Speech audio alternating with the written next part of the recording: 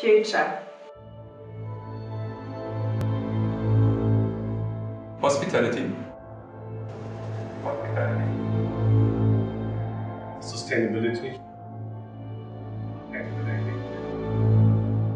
Innovation. Awareness. We have to peak our emissions now.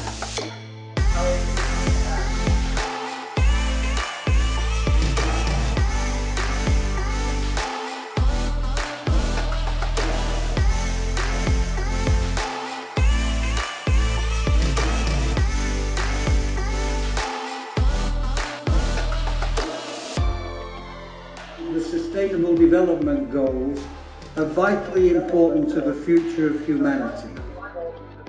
And there is no magic solution. And we have to work together in order to deal with it.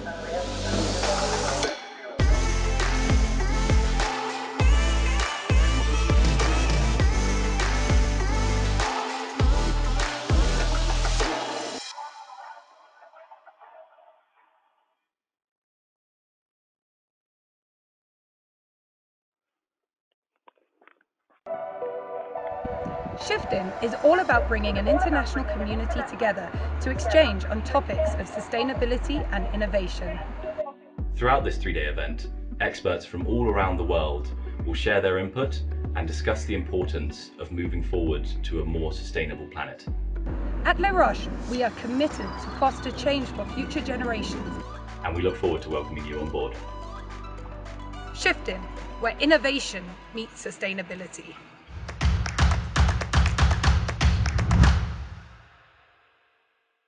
I'd like to welcome you all to this roundtable this afternoon. Thank you so much for joining us. My name is Ruth Puhr and I'm the Head of Teaching and Learning Development at Les Roches. I will be moderating this roundtable and it gives me so much pleasure to meet all these exciting participants this afternoon. We will have Professor Geoffrey Lipman, who is co-founder of the SunX program and president of the International Coalition of Tourism Partners. He's the former Assistant Secretary General of the UN World Trade Organization and first President of the World Travel and Tourism Council. We also have Elaine, founder of Flow in Action, who believes that we can bring about change one mind at a time through creativity, innovation, and design for flourishing. Also, Karina O'Gorman is joining us. She's Director of Corporate Responsibility at the InterContinental Hotels Group. She has 3 roles that she plays, very important roles at global and regional level. So we look forward to hearing her perspectives. Professor Veronique Bugnion is co-founder and CEO of ClearlyEnergy and comes to us from Johns Hopkins University. She is a self-proclaimed composter and an energy nerd. Then we have Andrew Charlton, Managing Director of Aviation Advocacy, a consulting firm specialized in the aviation industry. And Francine Janet-Moreillon from the Verbier e-bike festival, who's also business developer for UNICEF Cycling for Children. These panelists will be joined also this afternoon by Christine Demen-Meier, the Managing Director of Les Roches Worldwide, and Joceline Favre, the Director of Operations for Les Roches, who will participate later in the question and answer session towards the end of our roundtable. It is with great pleasure that I want to announce here today the launch of the SunX Malta Climate-Friendly Travel Registry linked to the UN Climate Action Portal. This is another important building block in Malta's commitment to support the travel and tourism sector in the battle against existential climate change. It places our nation in the forefront of transformation for this economically vital sector to become low carbon SDG linked for 2030 and on the Paris 1.5-degree trajectory for 2050. We continue to look forward to working closely with you to charter the way to achieve climate neutrality in the travel and tourism sector by 2050 and to set clear and ambitious annual milestones for meaningful climate action and emission reduction until we achieve that target. While the 2050 target is what the science tells us that we must achieve, The journey for all of us to achieve that goal needs to start now. First of all, I would like to thank my friend Geoffrey Lipman and the SunX organization for helping us to achieve this important goal. We value the partnership and all the efforts towards climate neutral. We believe in collaboration, and one important milestone is to share best practices, something that perhaps we were not doing enough in the past. And since last year, we have been doing much more to share knowledge, to share best practices, and also to report on the progress made, which is crucial. Well, I'm pleased today to be part of this panel, this presentation today that talks about a new partnership between our region and our association and SunX. Both organizations understand the importance of building climate resilience through sustainable development and climate-friendly travel, in line with the Paris Accord and the Sustainable Development Goals. There is no greater time and no greater threat to humanity than climate change. I am very proud today, though, to share with all of you and to formally announce the annual More Strong Youth Climate Friendly Travel Summit. Hi, I'm Jeff Lipman. I'm the president of SunX Malta, and I want to welcome you to our climate friendly travel registry, which we've developed as part of a system to help travel and tourism companies and communities with your plans to reduce your carbon footprint. The registry is simply a tool that helps you to set your goals and to stay on track. It also links individually and collectively into the broader UN system of the Paris Climate Agreement and the Sustainable Development Goals, so we can play our part in bending our trend of carbon emissions and being sustainable and responsible. Last but not least, it will help you to prepare for the evolving regulations that all governments will slowly introduce so that countries can meet their own commitments to carbon reduction under the Paris Climate Agreement. To use the registry, you have to do just two things. First, you have to commit to climate-friendly travel. That is, low carbon, SDG linked, and Paris 1.5 trajectory. And you'll find that commitment in Part A of the entry form. It's very simple to complete, and everyone has to do it. The second thing is you have to create a long-term carbon reduction and sustainable development plan, and then you have to file it on the registry by completing Part B, and that will require measurement and projection. We've produced on the registry a simulation of what the entries will look like once it's populated, and you'll be able to see a typical example of a company or a community like your own, where it's shown geographically, and you'll be able to drill down until you can see the actual plan that they're following. And this is for transparency purposes. You'll be able to access good practice case studies and other helpful support material, which we will be updating on a constant basis. We'll send all registrants a downloadable climate-friendly badge that you can use on your own branding material, as well as a copy of the Earth Charter, which Maurice Strong pioneered to help us to be good planetary citizens and to make the world a better place for our grandkids. Thank you for listening. Okay, we've lost Geoffrey briefly. Geoffrey will hopefully return to us shortly with a presentation he would like to make also. But we will kick off immediately with some of our panelists, considering the question of the roundtable this afternoon, and that is whether our response to COVID-19 can catalyze an initiative for climate-friendly travel and a new era of climate-friendly travel. So I'm going to bring Andrew in immediately, because Andrew, the challenges for reducing air travel and the challenges generally facing the aviation industry are enormous. Can you share with us your thoughts in relation to the three types of traveller you identify going forward?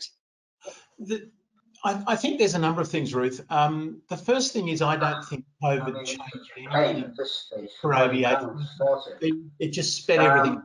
I don't know how to deal with this, to be honest with you. I can go to that means that what we have to do as an industry is go faster and faster towards a new paradigm. And we've already seen that. Lots of airlines are getting rid of their very old, bigger multi-engine or four-engine aeroplanes, getting rid of any old aircraft that was much less good, or sorry, that was extremely good at emitting, that was a much lower, a much lower environmentally sound aeroplane. The second thing that's happening, I think, and I think actually just on that point, that airlines are going to become smaller going forward, and they're going to have smaller fleets of smaller aircraft. The second thing that's happened is, and we sit here this afternoon proving it, that we are redefining business travel. And business travel is a really fundamental part of the aviation economic model. We're redefining business travel by having Zoom conferences, having webinars, these sorts of things, which I think is going to change some of the way we do business travel. I don't think we've got rid of business travel forever. The hotel industry need not panic too much. But what I can see happening is that increasingly business travel will, procurement departments of companies will, for example, say, of course you can travel. We'll continue to let you travel. You can have one flight a quarter. So I think a lot of those very short trips that we used to do, 2-3 hours for a 5-hour meeting, that kind of thing, I think those sorts of trips are now going to be well and truly challenged. I think the third thing that's happening for COVID, or the second thing that's happening in business terms, I think in holidays, what we've seen happen now is people realising that they don't need to travel so far.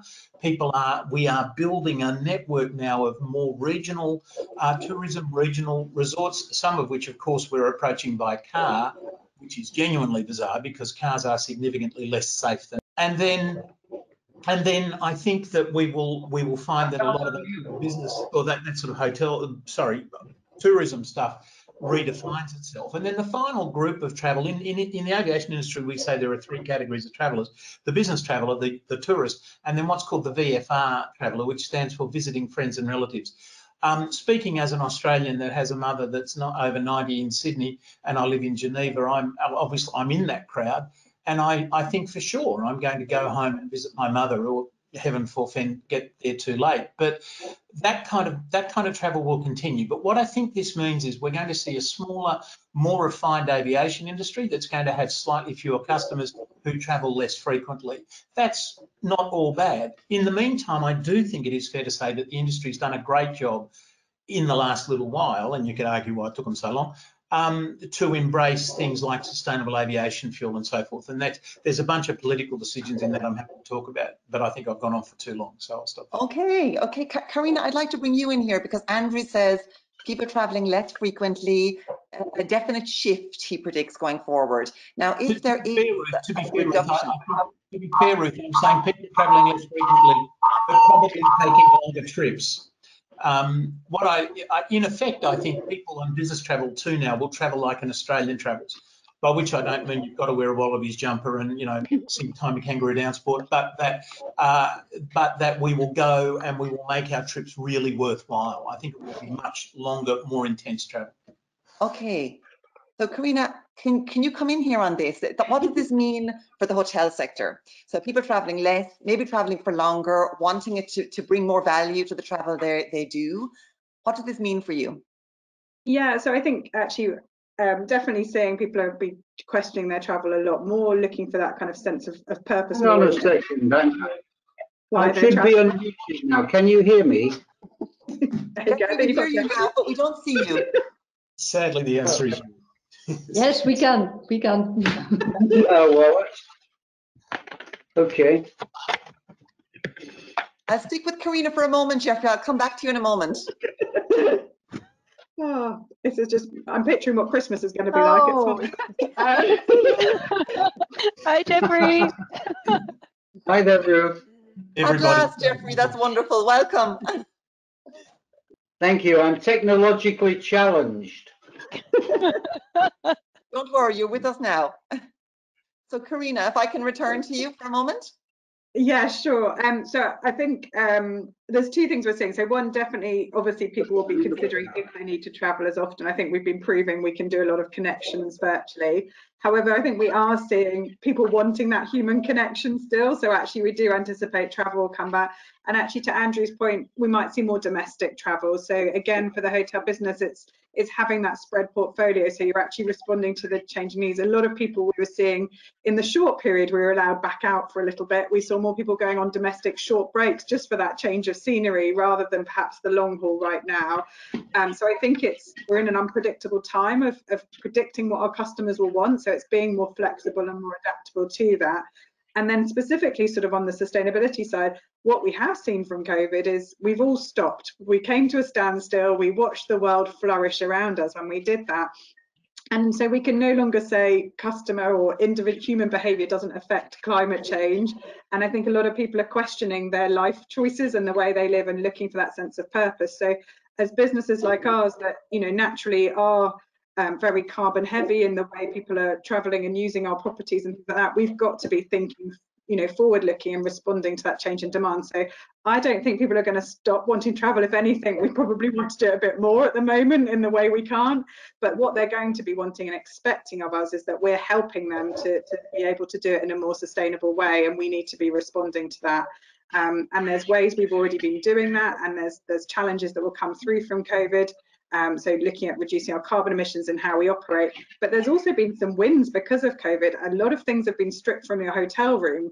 I mean, a lot of those things perhaps were from the 1970s, 80s that we all assumed you still needed a plastic cup wrapped in plastic. I don't think we do anymore. And this has really also given us that chance to say, actually, let's redefine what customers want from travel, what they expect, and build it to a more sustainable way. So we can still enjoy travel. You know, we want people to still enjoy that, but we want to also make sure it's done in a sustainable way too. Elaine, let me turn to you as Karina talks about this moment of stopping and thinking and this opportunity to take stock and reevaluate what we're doing. This really comes into your area, your focus on future thinking and how by stopping and observing and reading the signals, we can make some changes. Can you speak to that and where you see some opportunities in what Karina says? Yes, absolutely. I think we're in a fantastic moment of opportunity, despite the struggles and despite the nature of what's caused it. In order to understand where we want to be in 10 years and in 20 years and in 30 years, we have to really understand what's happening now. So we call those signals of change. So taking plastic cups out of hotel rooms, that's a signal of change. The big driver of that change was the pandemic. The big driver of the pandemic was climate change. So, and all the asset stripping we're doing of the planet. So I would look at those things, and the work I do is very much around the parameters that Geoffrey set, which I think are fantastic. I would say zero carbon, SDG links, and the Paris trajectory are fantastic parameters by which we look to the future, and we look from what's happening now and decide how we want those signals to unfold. So what was, you know, the industry has said for years couldn't be taken out of hotel rooms, got taken out overnight. They said we couldn't stop aviation, it stopped overnight. It's now coming back, but when you have big shoves, then you see big differences. So what we need to choose, this goes to what Geoffrey was saying, and in particular, is we have to design solutions now which are innovative, but look not just at growth again, but look at flourishing. So when we look at flourishing, what we're asking is, who am I impacting? Does this hotel help the community around it, or does it actually impact negatively on the community around it? How does this solution look when I plot it out across the whole supply chain? Who's a winner here and who's a loser? And then you Karina, let start me just return to you, because Elaine's perspective there is very much the customer perspective and the customer as a decision maker. You talk a lot also about investors and the imperative that's coming from them now also driving change, and this notion of drivers. Yeah, so I guess if you think about sort of ESG, so environmental social governance, and the expectation that businesses that are looking at their sort of ESG approach as a whole are those that will be more sustainable in the longevity sense as well, of being the most successful businesses. And actually, that's the questions that investors are asking.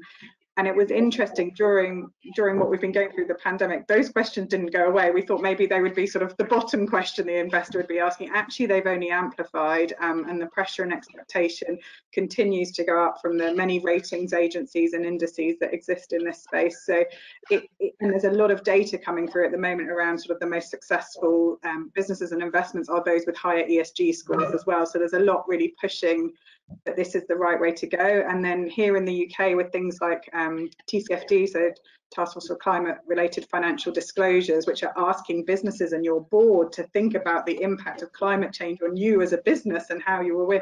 It's really a sort of pivotal moment, I think, in the fact that addressing these issues as a business are just seen as how you do business now, rather than the nice to do on the side. And I think that's very fortunate, probably, that we had moved to that position during such a challenging time, because I think there would have been worries that some of this agenda may otherwise not have progressed, and it very much is now, which is great to see. I think and that very much speaks, Geoffrey, to what you say about all of the different stakeholders needing to be fully invested here, that all of these different arms need to be reaching out in the same direction. I don't want to contradict myself. That's a really bad thing to do. Andrew will do it for me. I do think all the stakeholders have to move in the same direction, but I don't think the world truly operates that way. I think the marketplace is messy, the political frameworks are messy, the timeframes that we're talking about for climate resilience and for sustainability are 2050 and 2030.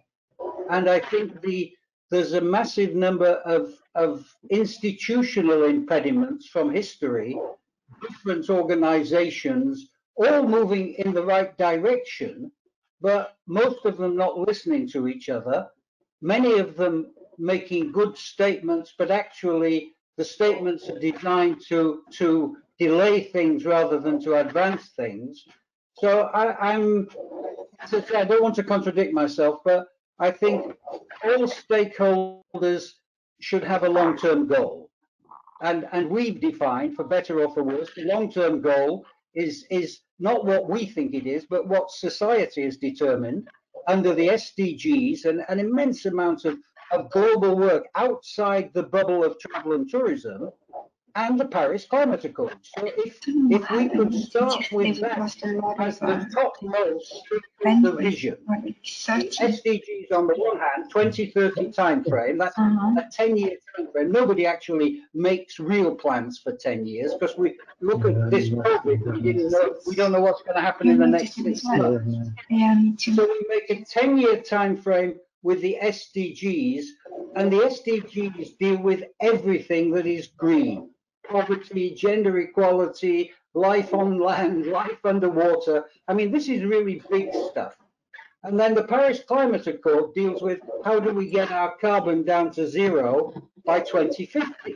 That's even a longer time frame. Now, in that, you have a lot of stakeholders with different interests. You have the components of travel and tourism, transport, accommodation, travel services, booking, TripAdvisor. I mean, it's a whole range.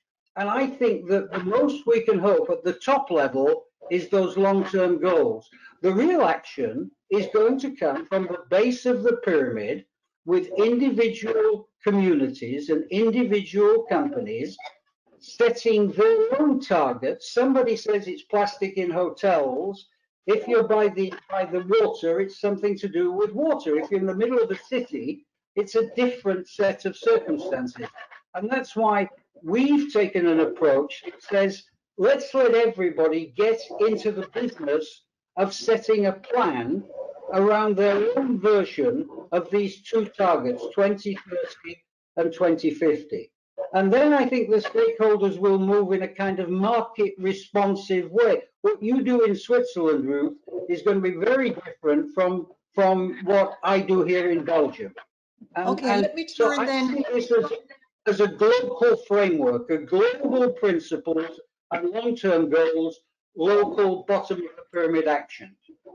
Okay, so let me turn then. If Elaine looks at the signals and customers noticing and the drivers for change, Karina thinks also about investors. Veronique, I know that you see a strong driver for change as being risk and this acute awareness of risk that perhaps the COVID pandemic, among other things, has brought us. So can you speak to that and zooming right out, what are the big factors for you? Yeah, sorry. So I'm going to take kind of a really kind of big picture view on this. I mean, I think people are starting to see kind of the day-to-day impact of climate risks in the way that we didn't 5 years ago. I think there was a much more sort of, what was much more theoretical is now becoming much more, relatable. At least maybe not everywhere all the time, but whether it's, glaciers disappearing in the mountains, whether it's fires in California or Australia, whether it's, what do we have, 25 hurricanes now in the Atlantic this season. I think that I think we're in the age of climate reality, and I think that's true for the vast majority of people now. And so now the question is, well, how do you translate, how do you get change, right? And so I try to be an optimist. I think we've actually come an incredibly long way in the past 10 years. Like 10 years ago, I would not have been able to articulate any kind of what's the pathway to climate solution. It was just kind of out of, the technological realm that we had. It was sort of in the lab, but it's not anymore. I think for about 2/3 of the emissions that are out there, we know how to do it. We just have to do it, right? And it's very simple. It means electrify everything and make the electricity clean everywhere. And it, that may seem ambitious, but in most places, or in a lot of places, or in more and more places, like sun and wind are the cheapest forms of electricity. And increasingly, we know how to store that. So that doesn't mean there's not complexities left. There's plenty of them, but we can start sort of see the light. And there's some things we don't know how to do yet, right? We don't know how to do clean air travel, because there's problems with hydrogen and there's problems with batteries. And I'm sure Andrew knows a lot more about that than I do. But for hospitality, it does mean that hotels have to have clean sources of electricity. Hotels can't have kind of fossil fuel heating systems anymore. That in everybody's planning, in the next 10 or 15 years or whatever life cycle these systems are on, that has to go. There's sort of there's no ifs and buts about that anymore.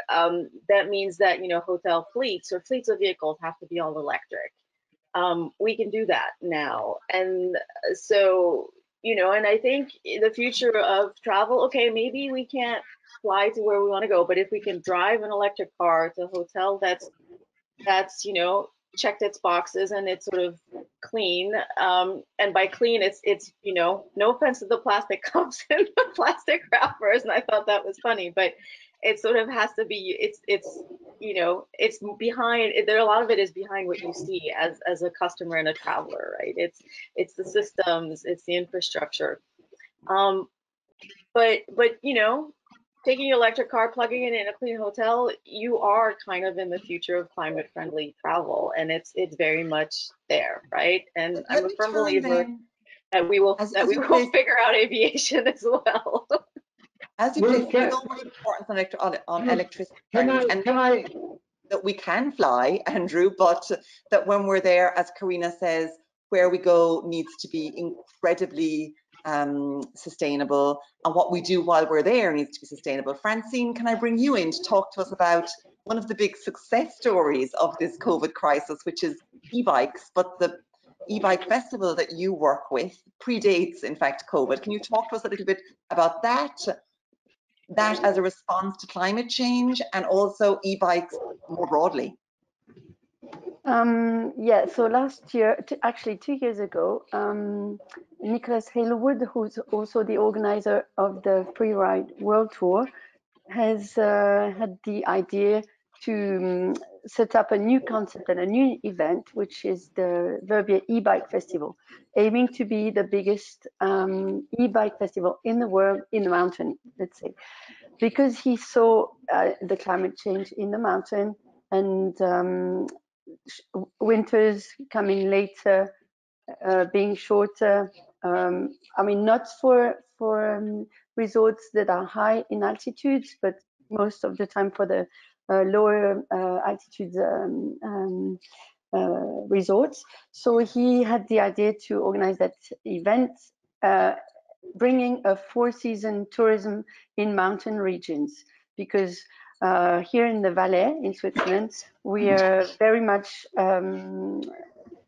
focused on the winter tourism, and not much was being made, or there was not many ideas about what to do in the summer. So e-bike is a perfect solution. One moment, Francine. E-bike is the perfect response to the 4-season tourism, because it really aims to the people who are in the mountain in the winter that ski, and you can really offer them the same kind of feelings, the same kind of adventure experience and discovery of the mountain, but in the summer on the trails, on an e-bike, which is an easier way to get along in the mountain. Because I don't know if some of you have done mountain bike in mountains, very tiring, exhausting. You can't talk, you can't share anything with your partners. So an e-bike is another way to just enjoy the mountain and have fun. So Veronique also mentioned not just doing things with electricity, but also that electricity being clean. Yes. So in Verbier, in the Val de Bagne, we have the chance to have a company that is called Altis, and Altis has put lots of big chargers in the valley. There is 16 of them, and it's a clean electricity in a way that is 100% hydraulic or solar powered and produced locally. And so you go around with your e-bikes, and you can plug it in when your battery is empty. And talking about the e-bike industry that has been booming, in the last 3 years especially, but it's totally amazing, because this year we had the problem with the e-bike festival and the COVID. We thought, so first of all, are we going to be able to organize the thing? So we took the chance and we said, okay, we're going to do it. It was in August. But the problem was that all the e-bike and the industry had been totally bankrupt, because not bankrupt, but they've been sold out. All the bikes, and even the how do you say, all the bikes had been sold out. Yeah, during the April, May, people just wanted to get out and buy bikes, so they just went and they bought the bikes, and so that's why we had problems not having enough bikes during the festival. But then, so Elaine, this must sing to you with your ideas around, what flourishing means rather than growth, and also innovating. This must just be music to your ears. It is, and because I live not very far from Francine, and the e-bike festival is very prominent to me, it's really powerful. What I think about is the e-bikes are a signal of what the industry might look like in the future. What might it look like in this region? What will happen in 10 years? But it doesn't solve the problem of climate change and climate action, because the glaciers are still melting. So we're replacing a season by just joining up seasons to make one big season where there are e-bikes. So there's multi layers of what do we think in terms of the consequences, but it mustn't prevent us. So it's fantastic about the e-bikes, but it mustn't prevent us from looking also at how we resolve climate change and how we continue to plan to undo the damage that is being done. What action can we take by being innovative now? And it goes to something Veronique said about risk. If you don't plan now for 10 years out, you won't prevent the future shock that will happen over 5, 10, 20 years. We have to look at what's happening now, the signals now, in order to prevent the catastrophe further down the line. And that's really essential because we didn't do it. And that's why we have a pandemic, and that's why we're in the mess we're in. So it's really important that we join the dots up around risk and future shock. Andrew, let me just turn to you again then. You know, the aviation industry, you've struggled so hard to try and find solutions to do things cleaner, to do what is a potential solution? Is it just reducing the number of people traveling as a result of change in habits in some way instigated by COVID? Is there something bigger? Geoffrey foreshadowed that I'd be the person that contradicted myself. I think that's what he said, or I'd contradict him, one or the other. And there's a lot of points in all this that I'm really struggling with, of course, as the aviation guy in this conversation. Veronique, I think it was Veronique said it, we have problems with sustainable aviation fuels. I'm absolutely not a supporter of sustainable aviation fuels because I can't quite see why you go to another system that's not all that much better than the current system. There are problems with hydrogen, which is sort of the dream solution at the moment until you realise that hydrogen also emits. It emits water. The trouble is we don't normally have water at 38,000 feet. There are some really serious issues with aviation, and we're going to have to work on that. To pick up on some of Elaine's points, if what you're trying to do is undo the damage, then the answer is not fly at all, but to contradict Elaine in a number of ways. Aviation didn't stop during the COVID crisis. Aviation didn't stop at all. And indeed, but for aviation, a whole bunch of PPE wouldn't be in the right place right now. There was huge amounts of cargo shifted around, and your e-bikes are going to be just fine unless you try to actually use pieces that come from China and other places like that. So we need to find ways to accept that. We need to acknowledge that there is a need for some aviation, and we need to look at the ways we can mitigate the risk, if you like, and mitigate the damage. And in real terms, Ruth, there's no question that means fewer people flying and fewer people flying less often. And to come to Geoffrey's point, what is the market solution for that? It's to increase the price of travel, at which point you run into a really interesting problem with what do you do? What is, for all of the downside ecologically of aviation, the last 20 years in aviation has been a remarkable democratisation. And so we're stuck trying to balance some societal requirements. And yes, I appreciate democracy. Well, you can look at America, democracy can be a short-term thing, but and the ecological problem is forever. But we've still got to find some ways to balance some of those society requirements. Now, if it's increasing the price of aviation fuel or the flights themselves, that's terrific, but it does price whole sections of the community out of the market. Perhaps the solution is you get one flight for free a year, and then, by which I mean untaxed, and after that you have to pay a tax on it. But at the moment, pending a technological breakthrough, the only solution that starts to address Elaine's issues is to stop flying. And I think that sounds really easy and really simple, but gee, I'd be interested in some of the innovative solutions that Elaine's got to sort the issues. But I didn't actually say, Andrew, to stop flying. What I focus on in my work is we look at the signals and we say, what can we do? So actually we're in agreement that some of the technological solutions that you're talking about are impossible. They're certainly impossible now, and they're very Star Trek. So you look at what is possible. And what is possible in the aviation industry is, as you've said, you've seen a dramatic shift, big signals around business travel that can be built on positively. Then it's about looking with the aviation industry and Karina and the hotel industry and really looking and go, well, what is it that people want? People want to see their relatives. I haven't seen mine since last Christmas. And that is really important to me. So how Of course I have to fly. How can I do that in a way which is positive? The end game is better. So I'm not talking naively, so please don't assume that. What is important is as players in this table, at this table, that we sit down and go, okay, what is possible right now? How do we undo what we can undo by offsetting it with our innovation that is really positive and is about flourishing for everybody involved? Veronique, I'd like to bring you in here because very much. Can you hear me, Ruth?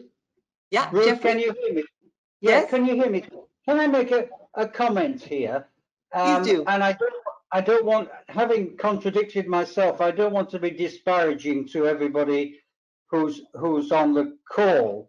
You know, we see such a small sliver individually of the very complex framework, for example, that is aviation, the thousands of companies, the millions of dollars which is being spent. And I don't want to be an apologist for aviation. I've got a very simple view, which is a bit different from Andrew's.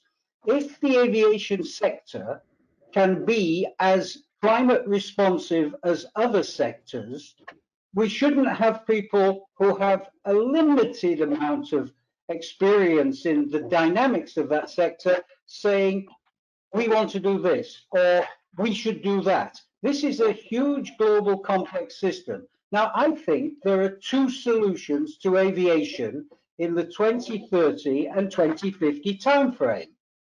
This year, Airbus said they will produce by 2035 3 new aircraft types. Yes, Andrew, some of it using hydrogen.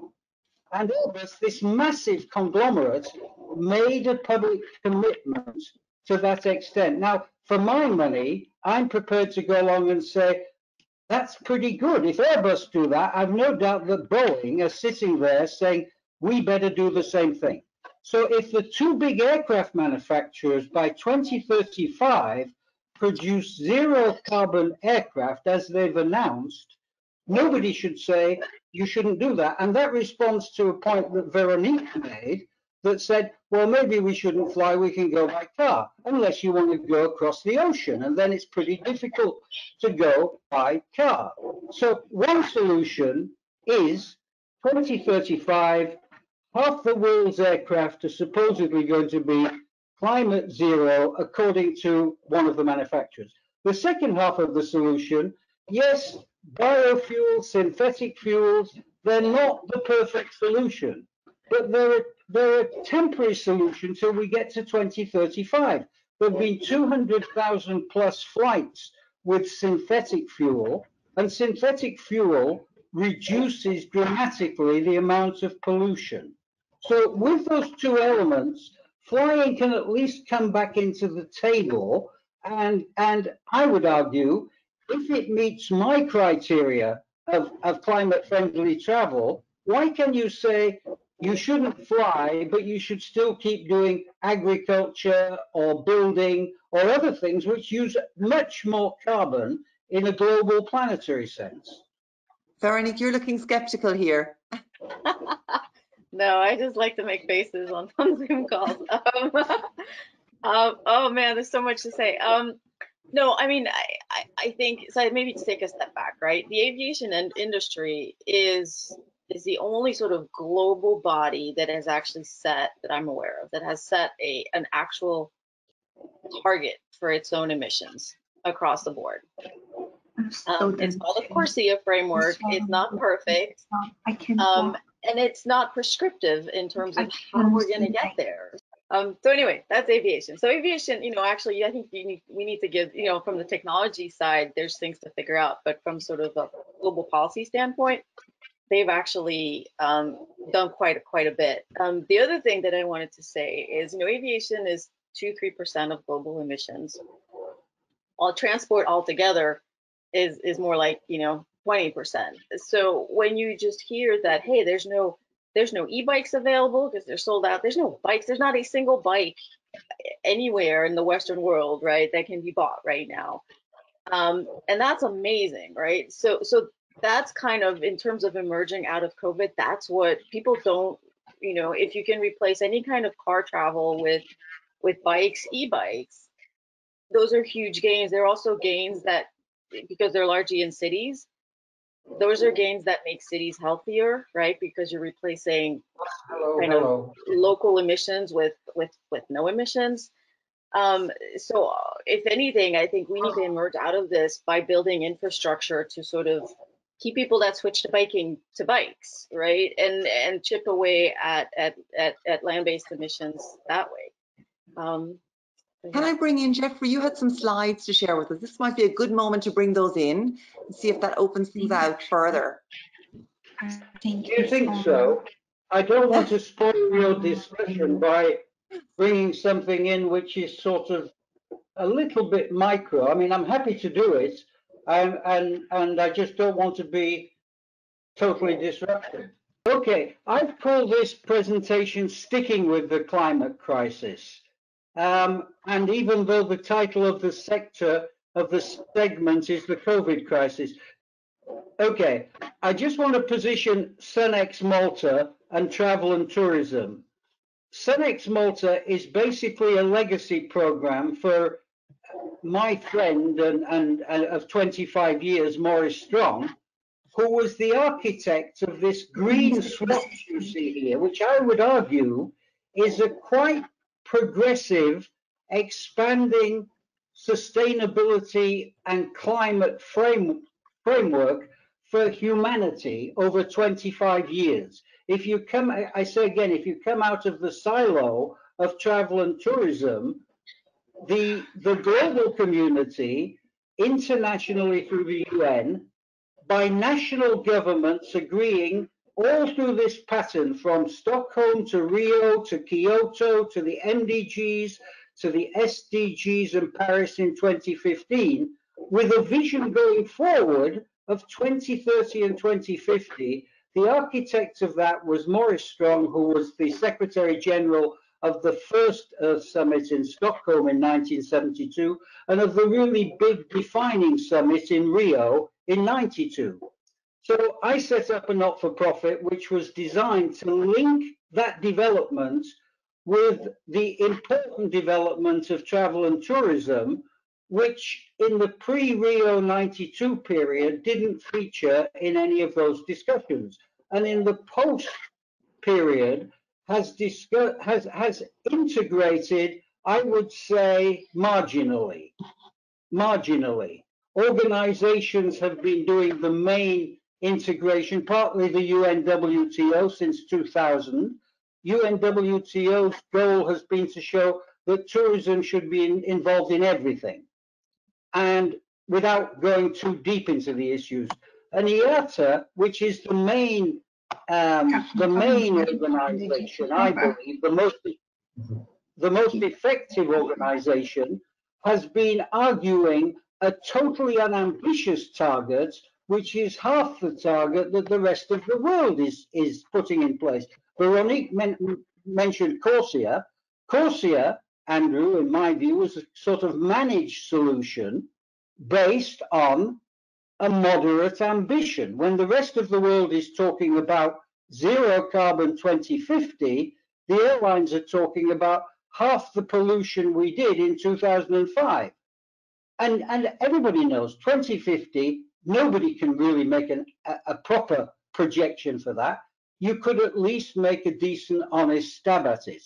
So in this process, we set up an NGO. About a year and a half ago, we found a relationship with the government of Malta, which is an interesting player because Malta put climate change on the agenda of the UN, and Malta is a tourism destination. Look, COVID-19 is dramatic. It's like a stab in the back. It's stopped the world community in its back, in its strides. But climate change is a little bit different. It's not that stab in the back. It's the frog in the water that gets slowly boiled as the heat comes up. And this just shows the impacts. I don't have to go into them in detail. It's everything, everywhere. And it's intensifying. none of these bad things, the droughts, the floods, the forest fires, the permafrost which is burning, and the 10 million climate refugees over the last decade, none of that's going to change. In fact, the climate refugees are projected to increase tenfold over the next decade, 100 million climate refugees.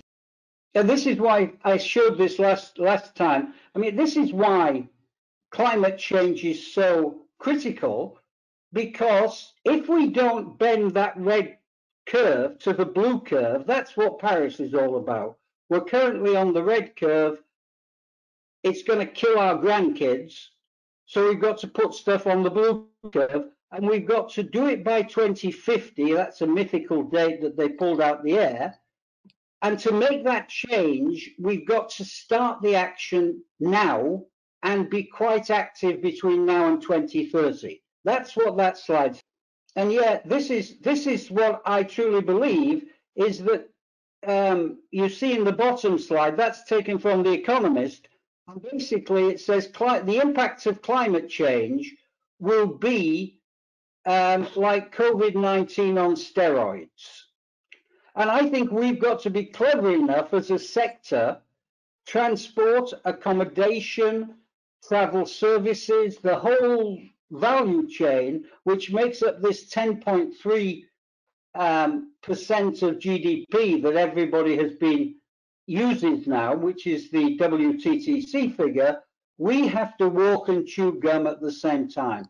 We have to deal with the COVID crisis, and we have to at the same time do everything that we weren't doing, which is necessary for the climate crisis. And we call that climate-friendly travel. That name is deliberately chosen because it's the kind of name that we ought to be using on social media. We want people to think about travel in a climate-friendly way. And we spend most of our time sort of arguing inside the industry about the very things that people ignore, the details, the stuff that the airlines put out, and the activists who I have an enormous respect for, the Greta Thunberg generation. They say this is all bullshit. You have to just get in line with what everybody else is doing. And that's what we are trying to do. So we did a report last year with WTTC, and it basically said, you're not doing enough. You're talking about doing more than you said you were going to do. And on top of all of this, your ambitions are not strong enough. So we said, look, there's two things out there. I mentioned this earlier. The first thing is there's this mass of sustainable development goals. You know, some people talk about we need to do wildlife tourism. Some people say we need to do ecotourism. It's all in this global framework. And the second thing is, and these are two critical kind of anchors. 2030, I mentioned this before, SDGs, get yourself aligned with the ones which are relevant for you. If you're a tourist destination which is a small island, you're going to worry about SDG 14, life underwater. If you're a Hilton hotel in Brussels, you're not. So you can't say there's a common approach. Each one has got to dig into these to find where what I call its green future, the eco, the environmental, the pro-poor, the conscientious. There's 100 names for the different types of travel, but they're all somewhere linked to the SDGs. And that is that whole movement around green growth. If you can't make your growth green, you don't deserve to have growth. That's the basic line. Instead of just talking about this, we've put in place some tools where people can commit, where they can make a long-term plan, where they can register it. We built a registry which is linked into the UN Climate Action Portal, a registry for the travel and tourism sector. And by the way, it's boring. It's like a big telephone book for the entire sector. But that's what it is when you deal with a response to a complicated issue in a complex world with individual players who group together in coalitions to look after their interests. Individually, they have to make plans, they have to link them to 2030, and they have to link them to 2050. And the second thing we did, and where we've had this great link with Roches and with Joceline, is we started a diploma in climate-friendly travel. It's currently operating. It's the first time it's been done in the world. We've got 25 of who I think some of the smartest people in the world, and Andrew, who are going to be lecturing.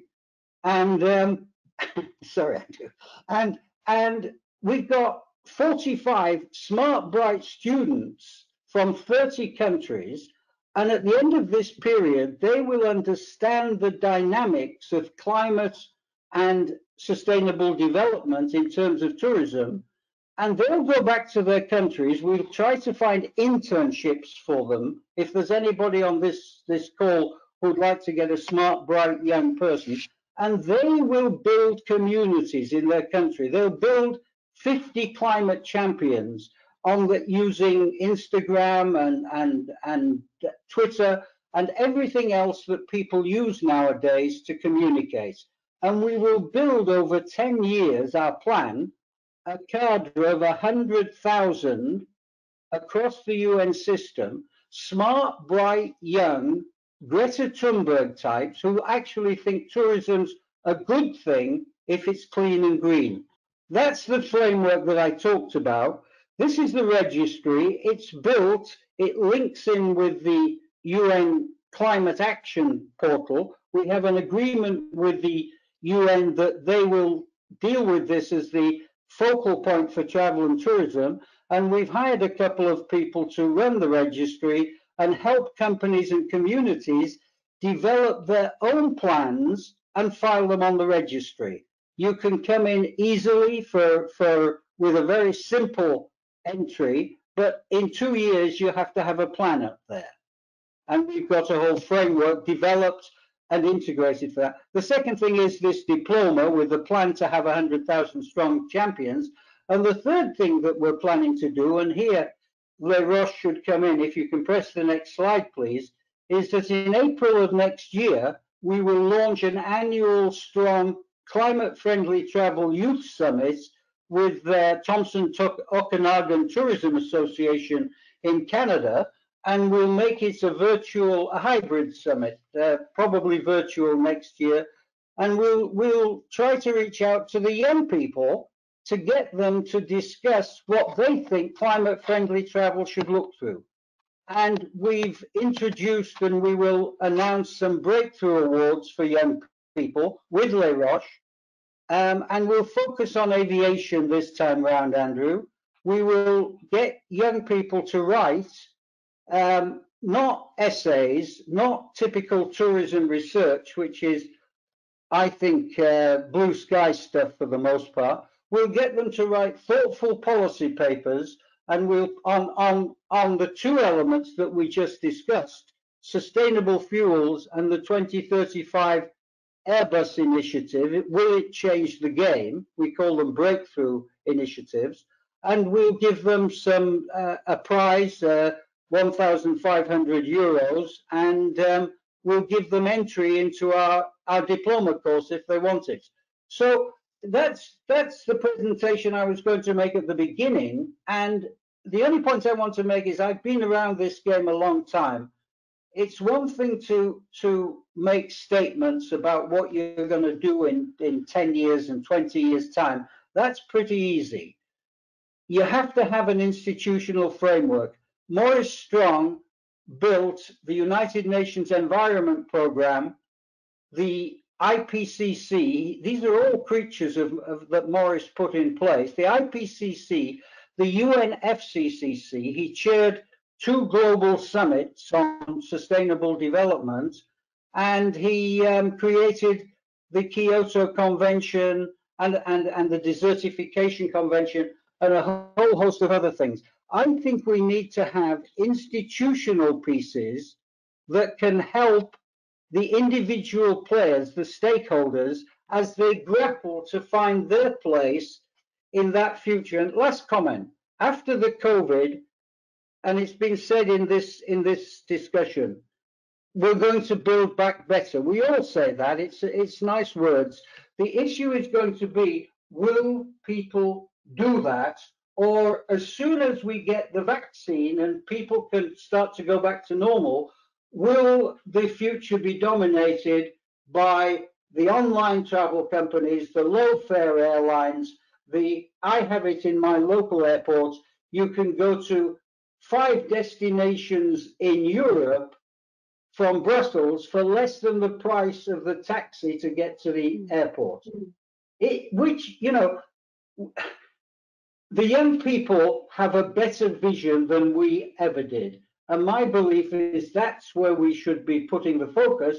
And lastly, that's why I've been so keen to work with you guys at Les Roches, because that's what you're all about. You're training the next generation of decision makers. Thank you.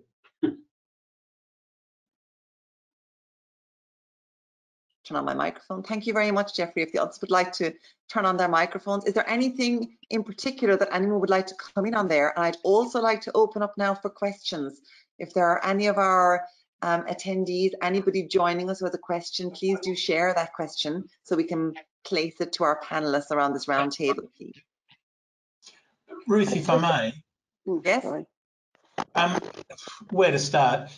First of all, Jeff's comment that Airbus is going to launch their first hydrogen aeroplane by 2035 does not mean half the flights will be hydrogen at 2035. It means the first of one aeroplane of an incredibly slow process. But much more importantly, that's just a technical point. Anyone who believes anything an aircraft manufacturer tells you about their production schedule, I've got a bridge to sell them. Just as I've got a bridge to sell Veronique for thinking that Corsair has any value whatsoever. It was created by the industry so as to not put the acid on its hull. But do contact me, Veronique, because I have a lovely bridge you'd love to buy. But the more important point in all of this, I mean, I could hammer away here for hours, but the important point is both for Geoffrey's hydrogen aeroplane, the problem is that unless we stop, and I mean that as a mandatory stop, unless we stop using the old aeroplanes, we can't bank on a COVID every other year to stop using old aeroplanes. Unless we put a mandatory mandate that old aircraft have to be phased out, no one will have an incentive to buy the new ones. We allow, because we make aircraft too well, they live for 40 years, so we allow old aircraft to continue to operate for dozens of years more than they should. And so we need to have, as a matter of policy, and it's a government thing, all of you need to talk to your regulators and your legislators and make this LAW law, because unless you do that, there's no financial incentive for an airline to upgrade their technologies to this brand new style of aeroplane. And that's similarly... Governments will do that, Andrew. Governments will do that. Governments will do that in the same way that they put mandatory limits on cars. You will not be able to buy a petrol fuel car after 2030 in Europe. The Green New Deal will put limits on that. And I agree with your basic point, by the way. Aircraft which are not climate friendly should go. That's simple. As should the inefficient and climate unfriendly ways we fly in terms of air traffic control. But the point remains, Geoffrey, that we're demanding this on cars because people demand it. We need to demand it of our aeroplane makers as well, and that is to say, we the passengers need to demand it, and and it becomes a policy. I don't think that's why we're doing it on cars. We're doing it on cars in the same way that Henry Ford offered customers any color they like, so long as it's black.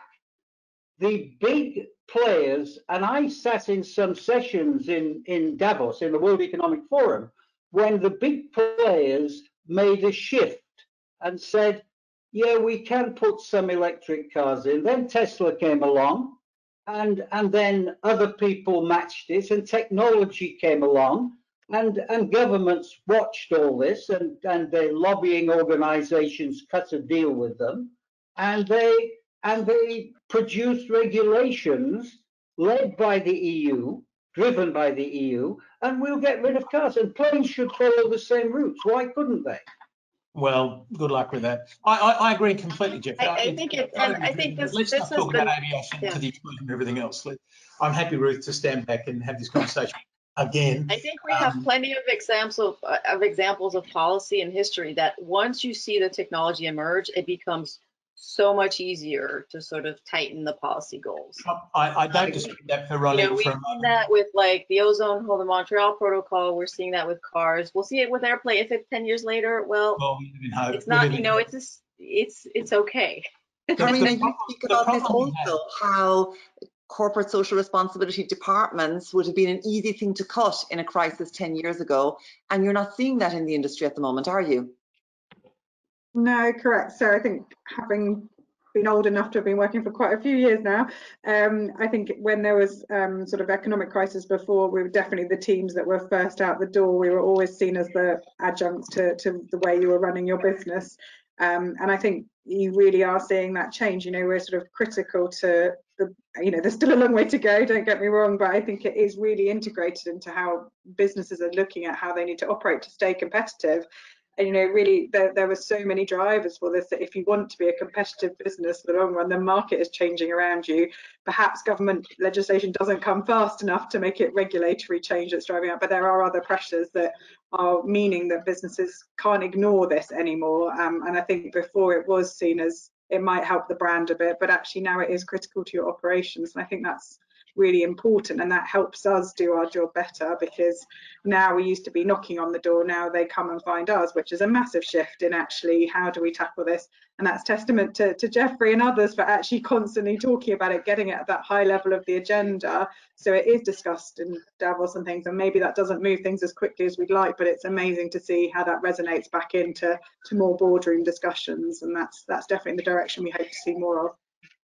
I'd like to just take a different direction and bring it back to youth. So I've been working for 25 years now, and been working with youth for at least 10 years in particular, and taking them on the journey from setting them an SDG-based challenge that is particularly like climate action based, and asking them to basically innovate ideas. And it never fails to amaze me how rapidly they get this. So I work with kids from 8 to young people up to 35 in particular, as well as then in the corporate world. But the younger the children are, the more advanced and innovative their thinking is, because they don't think with the rules that we have around territories and politics and stuff. And actually I send their ideas to PhD to different university departments to use to show to their PhD students, and the professors are usually so impressed that they then advise their PhD students to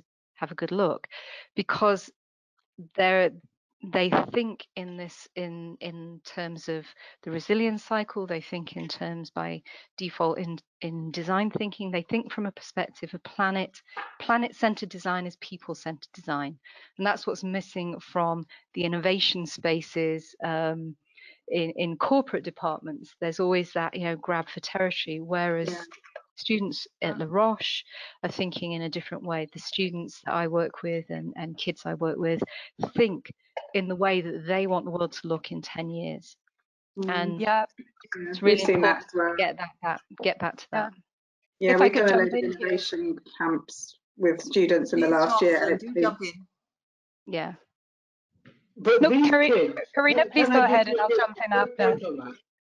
These kids have had Earth Day in their education from the time that they were very young. People like us, me particularly, and Andrew a little bit, people like us and the corporate decision makers that Karina was talking about, they were never brought up in this world at all. And the NGOs in this world, they're much more sensitive to this, and they understand the power of young people. And the issues that we're talking about today, it's their world. I'll be dead. Many people here will be. No, it's true. I don't want to be dead, but you have to face up to it. But you talk 2035, 2030 for the SDGs, it's 10 years in the future. And young people have a much better grasp of the green issues than anybody, or not anybody, but most people in corporate decision making who are sitting around the table now. Yeah, and if I might just jump on that, Geoffrey, I completely agree with you, but I think one piece that we haven't discussed here, which is also extremely important, is that we also need to teach sustainable management and the economical value in being sustainable, because without this piece, there's no way that sustainability will sustain the journey, actually. And this is really important, and it's a little bit the base of the festival here, that we have to look, and it's right, that we have to go to every single age group. And, you know, for our festival over the last 3 days, we've been delivering workshops to primary schools, and these workshops are all about awareness. And, you know, even at 3 years old, 4 years old, 5 years old, it's awareness. What's going on in the world? Get innovative, cut up paper, make windmills. We did that last year. You know, but I think we have to progress. And at Les Roches, for me, it's really, really important that we also focus on the economical value, because if we miss this piece, we're going to have a lot of people talking, but at the end of the day, we need to have business models behind sustainability that work, because this is how it's going to be pushed forward in the future. And this, for me, is the education. And, you know, and it's important then. The last piece is this industry piece, where you gather people like us that work with it every day, who've seen it, who have a history in it, to share and discuss ideas. And, you know, we have our audience of students out there listening to us, and this is great, but they also have a responsibility now. And I think this is really the point. And we are stronger together. And we, you know, we have to take this collective intelligence and place it properly within the industry. And that comes back down to business a lot of the time, which is sad, but true. Yeah, I don't think they can go wrong with the John Elkington, who invented the triple bottom line, people, planet, profit. He did a management recall on that in 2018, and he said we need to add in a fourth pillar. That fourth pillar is human well-being. And when students default to the four pillars intuitively, they understand impact and they understand human well-being as part of, you don't get, you have to be able to meet your needs. So you don't get economic certainty unless you are also designing a solution which is a solution which cares for the community, which cares to meet people's needs, which cares for well-being. So I think that's a really important driver of innovation. And I work in entrepreneurship and youth entrepreneurship, and the ideas that get seeded rapidly are fantastic. This week is Global Entrepreneurship Week, and the stuff that's been coming out of Switzerland is phenomenal. And I think what Les Roches is doing, and this work with Geoffrey, is seeding not only the next generation of innovators, but the next generation of business people who are designing businesses in a way which challenges the status quo we've got now, and really makes them the risk takers who will design solutions, design businesses, run their businesses around these four pillars. Because you don't get tourism if the community around your hotel is dirt poor or less than dirt poor. That's not good for business. So you have to, this is the new dynamic that we are all in. Positions have been switched. The vaccination means nothing in reality when it comes to where do you want to go in the world. Elaine, I just want to add a dimension to that. I've been arguing for some years now that there are, I call it the quadruple bottom line, as distinct from John Elkington's triple bottom line, but I would argue that climate change is a dimension, because it's not a subset of economic, social, or environmental. It's a determinant of each of those elements going forward. So I have great respect for John Elkington. I'm old enough to have been around when he developed the triple bottom line. And, if he thinks that well-being is one, I will shift to a quintuple bottom line.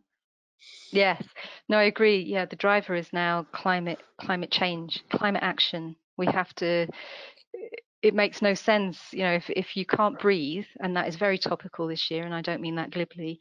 It is our #1 survival need. If you can't hold your breath forever, then, you know, that's it. We have to breathe clean air. It is not how you breathe, it's also what you breathe. And this is a collective responsibility. For those of you who haven't really dug into it, if you look at the EU's Green New Deal, and this is to your point on the economics, it's entirely based on the assumption that a renewables-based future will also produce better economics, enormous possibilities for new job creation, enormous possibilities for new infrastructure development. And with Biden coming in the United States with a very similar kind of deal, I think there'll be some sort of strategic government drivers which we should be looking at and taking advantage of. The clever companies will gear themselves to take advantage of those two particular initiatives, because they'll be the legislation in 10 years' time. I'd like to come in now and say that we're already way over time, but I thought it was really worth continuing this conversation. And I would like to draw everyone's attention to the artwork that we can see on the screen that Vera and Marco have been working on in response to the conversation that was happening while the roundtable was ongoing. And this artwork will be on display in the school following its completion. Vera and Marco, is there anything you'd like to say to what inspired you in particular? So interesting, and but it was really like a marathon almost. We were like, and not done yet, but we catch up all the different words from you guys, and we started by little small notes for us, and of course you can see like the main goal we were talking about right now is 2050, and so the amount, it's like different aspects coming together. It's like a collage. It's a collage, and we didn't thought about or spend time to arrange it or something. We just did it, kind of. It's an immediate response to what you were hearing, and that's amazing. Yeah. I like your angel wings on the light bulb of ideas. Like traveling with the clever electricity, and also like the feathers, the green traveling or go green. The world is like inside the mountains, and you know it's like very glacier. Yeah, the glacier, the snow.